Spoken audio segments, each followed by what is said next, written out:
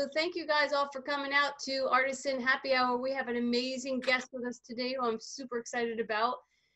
Artist Zen Happy Hour is where we help wake up, stimulate, and celebrate the artist soul within all of us. It's where creativity meets mindfulness in an incubator of awesomeness, and the outcome is hopefully miraculous. Sometimes it's not miraculous. Sometimes you start creating stuff and it's starting to look really weird, but that's just because you're in the process of it. If it still looks weird, just keep going with it, you know? Don't quote unquote abort it, but like, you know, just keep working with it. And we all go through those trepidatious times with our creations, you know, and sometimes it can happen. If you're a painter, you can be painting a picture and you'll find yourself in the midst of it thinking, this is no good.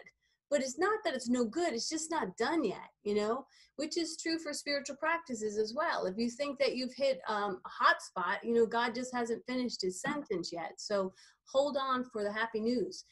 The other quote that this program is based on is, a happy outcome is sure. So that's what I was just talking about. Like, just wait. Patience is the virtue of kings.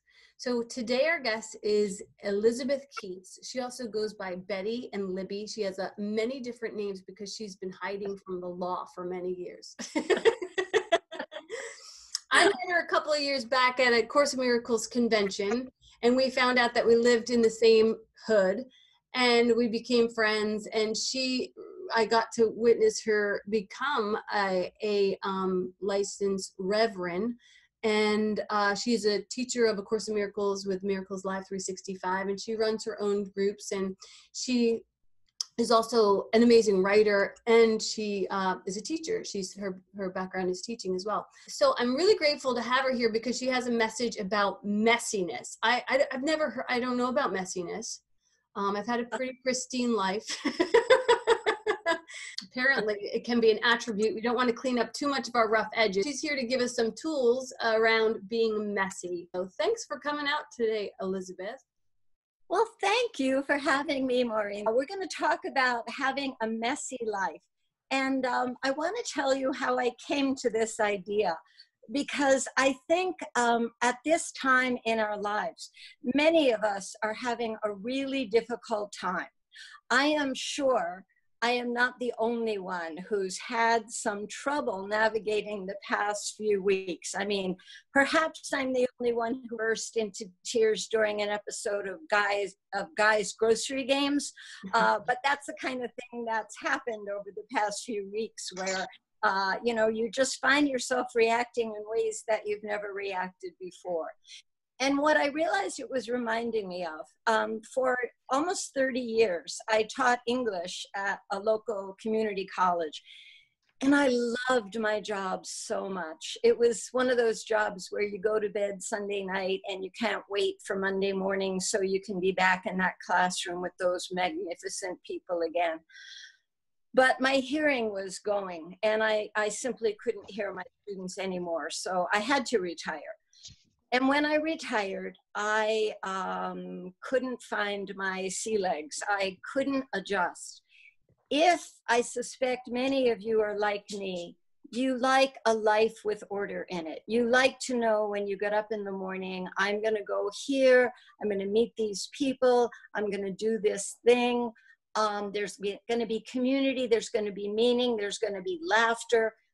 And when all of that is taken away and every day is just expanding in front of you with nothing plugged into it, it's terrifying. It can be terrifying. And that's how it was for me the first probably month, maybe month and a half that I retired. I was like, my life's over. You know, there's nothing left. I don't even know what I'm here for. I don't even have grandchildren. Sorry, Laura, had to get that in. Yeah, so, yeah, that was really hard for me. And then one day I had this marvelous awareness, and here it comes, ladies and gentlemen, I made visual aids. Look, is that right? Yes. So I decided that what I needed was a messy life. Now, I know that we're not allowed to be messy anymore. I know there's a Netflix show, and I know there's a book, and we've all been trained that there can be no messiness. We have to go into our closets, remove everything, put it in boxes, zip it over to Goodwill or Salvation Army. That's our job now. So that's not what I'm going to talk about. I'm going to talk about taking each of these letters and keying something in each day that goes with these letters. So we're going to start, let me see if I can do it. We're going to start with the letter M. And the letter M in my life stands for meditation. I think if you have never had a meditation practice, but have always heard people talk about meditation practices, what could be a better time to start one? And as someone who has, and believe me, this is not a brag, somebody who's been meditating every day for nearly 50 years and still is impatient and has a bad temper from time to time.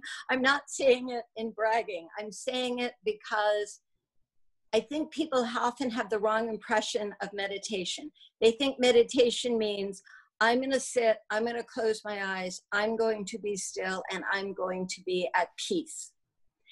And if that doesn't happen, they get discouraged and frustrated, and then they stop meditating. I started meditating in a really dumb way. I took a vow to meditate 2.5 hours every day with a 5-week-old infant who cried 24 hours a day. 24, yes, it wasn't the Laura who's shaking her head. No, it was the other one who's probably not on the call. Anyway, yeah, that is not the way to start a meditation practice. So it took me a long time for my meditation to become my refuge and my sweetest place of my day. And there's a famous quote I like, because you'll hear so many quotes about how wonderful meditation is. But one of my favorites is from Chogyam Trungpa, who says, it's simply one insult after another. So if you've ever sat down to meditate and went, oh no, why am I thinking that? Why am I? That is perfect. That's exactly what meditation is. Meditation is the place where you can't run away from the shit you like to run away from. It's sort of like a 10 or 15 minute solitary confinement where you are faced with, this is the stuff I'm avoiding. And I love the way Maureen says, when the thoughts come up, you can just tap them on the head and send them on their way. You don't have to buy into them. You don't have to God, don't ever analyze them. You can just be with them, love them, let them go, love them, let them go. And as you do it long enough, there will be a time, I promise, where meditation is your favorite part of the day, where you start your day in that meditation, and then everything that follows is sweeter because you began with that time. One of the things I like to think about with meditation is that you don't want to think you're doing it alone. You want to always sit in the presence of whoever you believe in, whether it's a God, whether it's a higher power, whether it's Holy Spirit, whatever terminology you use to think that there's something beyond you. You bring that presence in, and then follow your breath. There's a million ways to do it. There's an app called, so Insight Timer is a wonderful option. And I want to say there are so many different kinds of meditation. Insight Timer will offer guided meditations and meditations to put you to sleep for the whole night, meditation to put you to sleep for 10 minutes, meditations, I believe, to put you to sleep in an airport. They got them all there. And it's, I believe, to get on it is free. So that's a good option. And then drjoedispenza.com. That's another source for wonderful guided meditations if you'd like somebody to help you to hold your hand as you begin this practice. So my M stands for meditation. Some of you might have an M that might be making art, making music, Music is another wonderful, watch, my dog just had to, I have a whole pile of boxes to get this thing up to the right level. And yeah. Things just got messy. Oh no. He's demonstrating. He's giving us a great demonstration of messiness. Well done. Yeah, so that would be making a mess. Yes, that would be my dog knocking all the boxes over. You can go away now. You've done your part. You know, when I first started almost 50 years ago, actually it was 50 years ago, that I was really troubled because so much came up, and the yogi, it wasn't my guru that I would have later, but it was a yogi who taught me, and he said, unless you're my age, you're not going to get this, because I actually went to a school like this. It's, imagine a bottle of ink that is attached to a table, and you want to get the ink out of it. The only way you can do it is pour water in and let the ink overflow and overflow and overflow, and eventually you'll have, yeah, I see, he knows what an inkwell is. That way you can finally have that clear water in it. That's what all those thoughts are, and you have to allow them. You can't beat yourself up for them. You can't feel like you're doing it wrong. It's a way to learn patience. And when I learn patience, I'm going to let you know.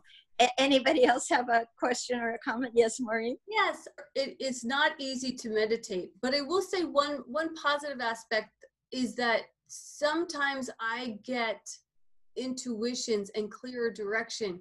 A lot of times, you know, you might find this too, like you just sit down and all of a sudden you have the solution that you were chasing for so long. Absolutely. You know?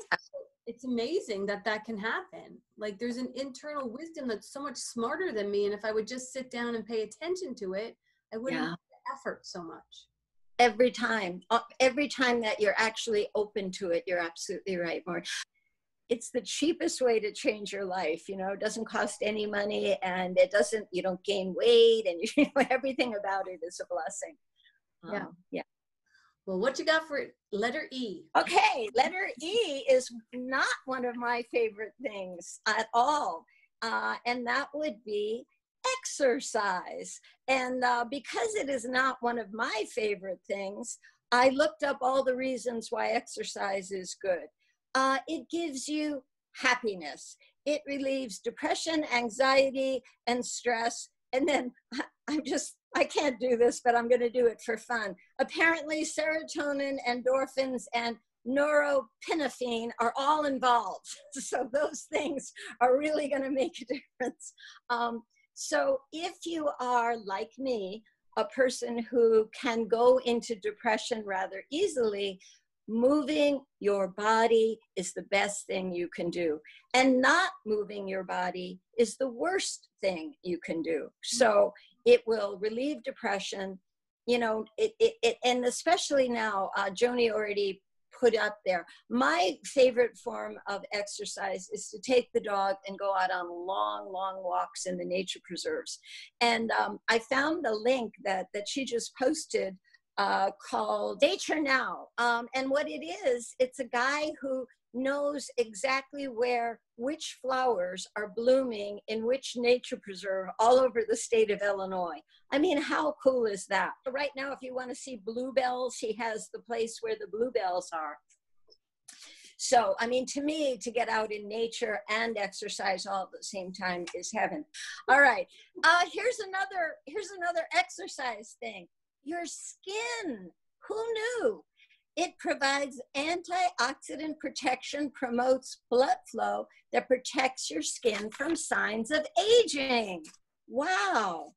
It makes you smarter. Exercise makes you smarter. It improves blood flow to the brain and helps health and memory. And it helps with sleep. And my final one, no, I got two more. It helps with pain. Exercise can help control pain that's associated with lower back pain, fibromyalgia, chronic soft tissue shoulder disorder. Exercise helps with all of that. And sex. Apparently exercise helps with sex. I wouldn't know, but those are all benefits of exercise. So what you might want to do is think about what you enjoy doing. How do you like to move your body? I love walking. I like biking too, but biking actually goes too fast for me. If I walk, I can really slow down and see everything and smell it and listen to it. So yeah, think about that. Do you love to dance? Then put on music at a certain time every day, and there you go, and just dance your little heart out. It's magnificent exercise. There's so many places online where you can either pay for or find free exercise routines. My favorite E word is not exercise. It's eating. And I was going to say that if you love eating as much as I do, then another benefit of exercise is that you can eat without feeling guilty about it. You don't have to feel like, ooh. The other thing I was thinking about eating too, it's like exercise. It's a gift you can give yourself. It's a way to nurture yourself, to love yourself. I'm one of the very few single women who really loves cooking for herself. I've been a vegetarian for 50 years almost. And, I really love, and I'm trying to transition all the way into vegan. I still like pizza, but I'm working on it. Yeah, and if you take that time to lovingly prepare a meal for yourself, it's just wonderful. All of these things I'm talking about today, they're not things we would wake up thinking, yeah, that's what I'm going to do. They're things, that's why I made the messy business thing. They're things that we can hook into if we want to be loving to ourselves. We can choose instead to get really depressed and scared and anxious and down. It's very easy right now, but we're not going to do that. We're going to be messy. Okay, we're going to, now we're going to get to the interesting stuff. We're going to get to some Sanskrit words because I got to prove that I know something about this shit. Sanskrit word seva, and it's a word that describes the act of selfless service. Its meaning is said to be embodied by the root word saha, meaning with that, and eva, meaning to. So together, it means together with. Now you might be thinking, why doesn't she just say service? And there's actually a reason besides showing off that I know a Sanskrit word. It's because there's a way in the word seva that is different. Service in the Western mind tends to mean, I'm going to give you this. I'm going to help you out. I have something you don't have, and I'm going to go out of my way and take care of you. And there's a hierarchy that isn't pretty, especially if you're a Course in Miracles student, where we say things like one person who has temporarily more gives to someone who temporarily has less. It's a thing that isn't universally true. But the other reason, I used to go to India frequently. Oh, I was going to actually get my basket so I could show you how I used to carry this huge basket filled with sand on top of my head. We'll wait. Oh no, will you really? Okay, I'll go get it. I mean, we don't get to see Elizabeth with a basket on her head every day. Okay, you ready for this? I'm so glad I'm not a messy housekeeper because this could be covered with dust that will now be all over my head, but here you go. You would walk around like that?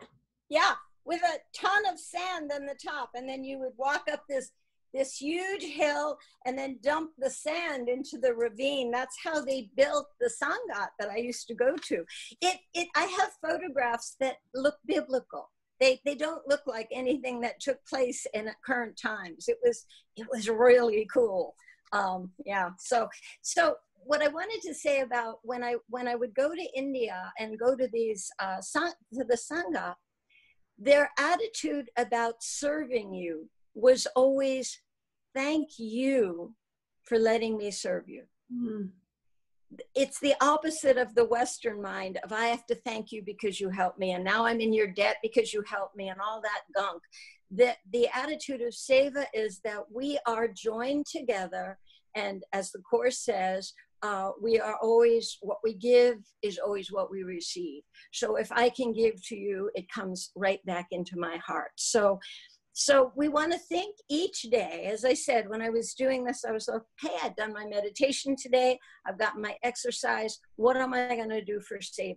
And of course, it was easier to do Seva when you could leave your house, right? Donors Choose is a lovely website because its actual teachers will put up there what they need to help them teach.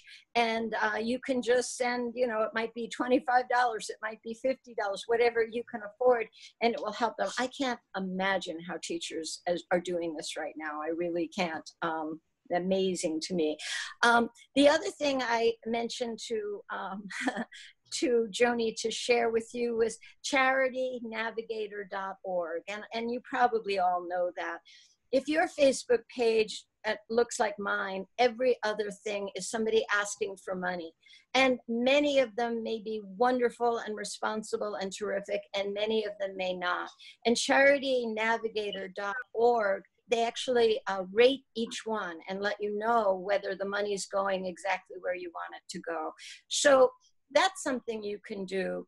You know, you can pick up the phone and call somebody that you think might really need to have a conversation, you know. There's a lot of people lonely right now. As somebody who lives alone, I've had some real lonely days for sure. If you know somebody like that, pick up a phone. And you know, nobody picks up the phone anymore, right? We've all given up that. So text them and say, would you like to chat first, so that you don't have to risk the nightmare of actually calling somebody who isn't expecting the call. Oh my God, my phone's ringing. Beep, what do I do?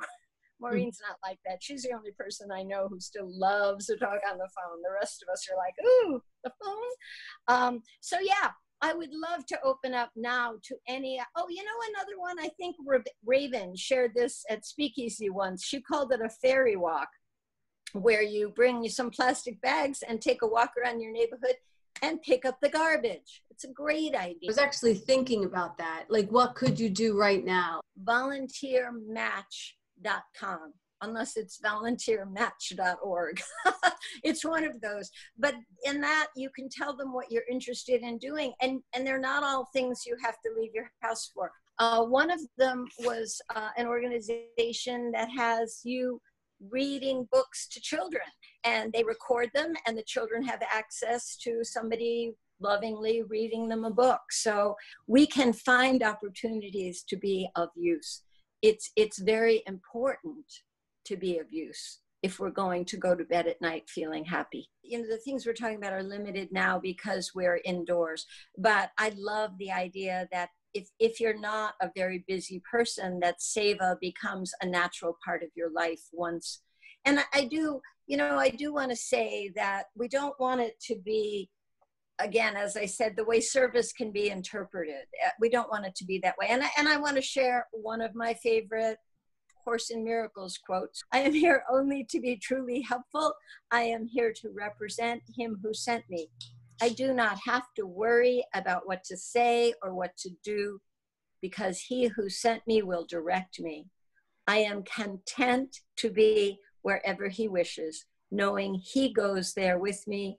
I will be healed as I let him teach me to heal. That was the bookmarks we used to hand out at SpeakEasy. You created those bookmarks and handed them out to people. So that's like a beautiful and creative form of Seva. Thank you. Well, actually, I hope Jenny, I don't know if Jenny's here, but she actually printed them up and made them the first time. I didn't make them, but I shared them. We do our Seva where we can. I have like 2 friends who send mail, real mail, and you get a card in the mail.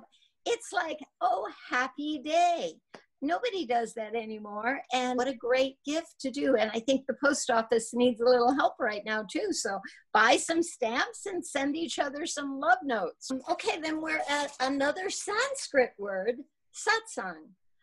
Sanskrit is a term meaning being in the company of truth or right association.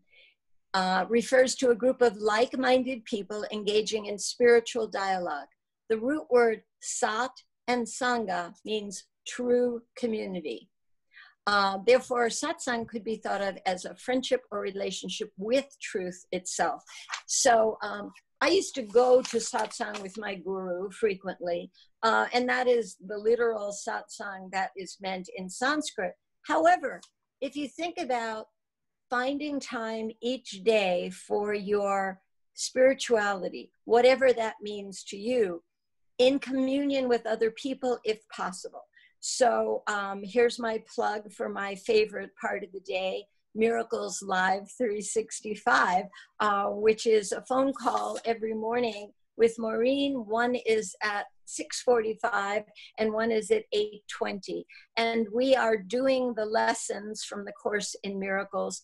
The Course in Miracles, I was going to have it. If anybody has a book, hold it up. It's a big, fat, juicy blue book, and it is very, very difficult to understand by yourself. Most people, my copy, I realized the other day, I bought it in the 80s, the early 80s, and I didn't start studying it until about 7 years ago, because it's just obtuse. It's very hard to understand. So one of the things I did when I retired was I started going to meetings where we read a paragraph, talk about the paragraph. Miracles Live, the book includes 365 lessons, one for every day of the year. And what we do on Miracles Live is we read a lesson and we talk about how well we understand it and don't understand it and how well we apply it. And some of us, I think, Maureen, it's 7 years, right, that you've been doing that. And some people have been part of it for 7 years.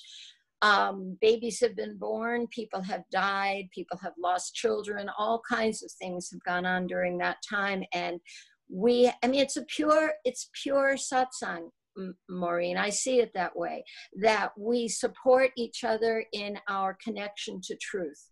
And it's so special, and there's nothing like it. And Maureen didn't know I was going to do this, but it will be starting again July 1st with lesson number 1. I'm in the group, the 820 group that started January 1st, but you can start anytime. It's fabulous. Now, if you're not into A Course in Miracles, there's 12-step programs. There's all kinds of other ways that a group of people can get. My brother, who's on the call, he goes to Socrates cafes where they talk about philosophy in a group together. The concept of community, especially if, like me, you live alone, it is so important to reach out and spend time with other people every day. It can be, as Shannon said, a very short phone call. It can also be sometimes our morning calls are 20 minutes. Sometimes they go on for an hour. But it's because we want to be there that time. So that's what satsang is. And I highly recommend you find a place to put satsang into your life. I think satsang is my favorite. And I love that you brought up the 12-step too. I mean, when you gave us that definition of a group of people helping each other to find truth, it's beautiful. One other place that I found impeccable and awesome satsang is in a theater company. Even our writers group, like we have people who read and then we help each other see if there's a blind spot I feel like that's moving people towards truth also. So creative circles can be good satsang. Absolutely, I agree. It's interesting because we're not just talking about being together. I started to say, parents of young children sometimes get together, but often it's not to communicate with truth. Often it's to bitch and moan. And that is absolutely not what we're talking about. I mean, there's a place, sometimes we have to vent, but the idea of staying in the venting, that is not satsang, and that isn't good for you. What's good for you is to get beyond that to the place where we get to the why in this messy lesson. The issue is really never that there isn't something there. It's loving ourselves enough to make the choices that are good for us. That's where it is. So the why is for yes. this is where I was going to talk about Byron Katie. I know many of you know her work, so I don't feel like I need to go into a lot of detail about Byron Katie. She's one of the people I think that is enlightened. She started out horrifically, horribly depressed, suicidal, and institutionalized when she had a moment of absolute enlightenment. And her book is Loving What Is, 1,000 Names for Joy. She has a number of books, but I'm not even going to tell you to buy a book. I'm going to tell you another website, thework.either org or com, whatever Joni wrote up there. The Work is what it's called. What I notice in myself is the tendency to be saying no all day long. No, the dog shouldn't knock over the boxes. No, it shouldn't be cloudy today so that I'm in the dark on this video. No, that guy shouldn't be running the country. No, that guy shouldn't be doing this. No, there shouldn't be a pandemic today. There's, our minds have a constant litany of ways we're looking at things that are happening and we're judging them wrong. This shouldn't happen. That person shouldn't have said that. That person should have said that. There's an infinite variety of ways that we criticize what is. And Byron Katie's idea is that you say yes to what is because it's there. Because it's there. Doesn't mean you don't deal with it. You know, if the dog knocks over the boxes, I can pick the boxes up and put them back, but I don't have to do it pissed off, do I? That's where that comes from. So the work consists of, it's so much fun and so powerful. The work, you can take an app on your phone. It's free, I believe, the app on your phone. It's called The Work. And she tells you first to make a list to judge your neighbor. So you make a list of everything that person is doing wrong, a husband, a child, a president, anybody. They're doing this and they shouldn't do that and they should never have done that and nobody should do that. You make the list, you rip it all out of you, don't even hold back. And then she has 4 questions. You ask the 4 questions, you turn them around, and by the time you're done, you are a new human being. It's amazing. It isn't easy, but it goes so deep. And the questions are simply things like, is it true? Are you absolutely positive it's true? How do you feel when you believe it's true? And how would you feel without that belief? It's so simple, and the power of it is beyond belief. So I wanted to end with that idea of saying yes to what is. We are stuck in our houses, yes, and we can make this into a fabulous opportunity that will change our lives forever. Say yes to the opportunities that feed your soul. Now, I don't mean literally somebody says, go into the city and buy me that and bring it all. I don't mean that. I mean, if you are called from your heart to say yes, say yes.